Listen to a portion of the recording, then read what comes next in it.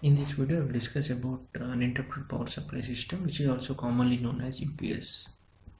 So what is UPS? UPS is a device that provides backup power. So when a incoming utility main power fails, so this failure can be short enough that is required for critical equipment to shut down safely so that there is no data lost, or this failure can be long enough to keep required loads operational until the generator comes online. In addition to this, so backup power, the UPS is also required for providing the clean power, so which is free of any voltage transients, surges, sags, or brownouts. So if you see on the right side figure, the important part of the UPS is battery, which is used for storing the energy in case of any power failure. So the UPS will detect that and it will convert this energy that is stored in the battery, and it converts this DC energy to the AC and supplies to the load. If you see in the left side figure, so under normal condition, so the incoming mains is directly fed to the load. This is a standby type of UPS which is commonly used in household applications.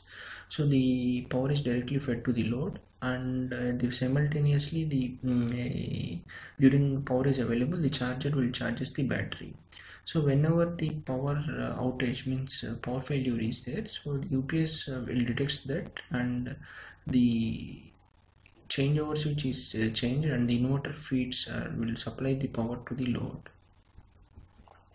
So requirement for UPS, so the common requirement for UPS we have already discussed is a power outage. So whenever the transmission power that is available, so if it fails, the UPS is required for supporting the backup power, and also for providing the clean power which is free from the voltage transients, spikes, or any sags, over voltage or under voltage. So for providing the clean power to the load, so UPS is also required. So this is the typical block diagram of a standby type UPS. So in the next video, I will discuss different types of UPS systems. So if you see in this figure, the incoming raw power, whenever it is available, so it is directly fed to the load, to the surge suppressor and filter, and to the output.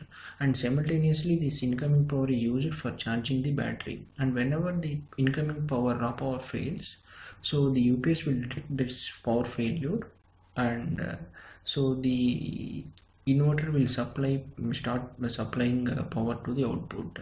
So this inverter will takes the DC energy from the battery and it will convert to the AC and then supplies to the output.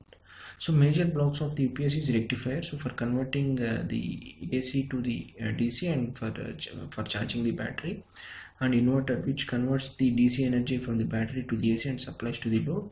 Battery charging module, because batteries are one of the expensive part of the UPS, so it has to be controlled, charged and discharged by using a specific module. Isolation transformer, if the output requires isolation transformer is also used in the UPS. Surge protection module for providing the clean power which is free of any surges transients.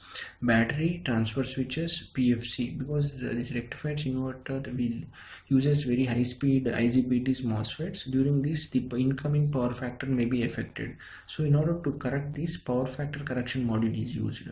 Filtering module for providing the clean power which is free of any transients, and display module for providing the status of the UPS.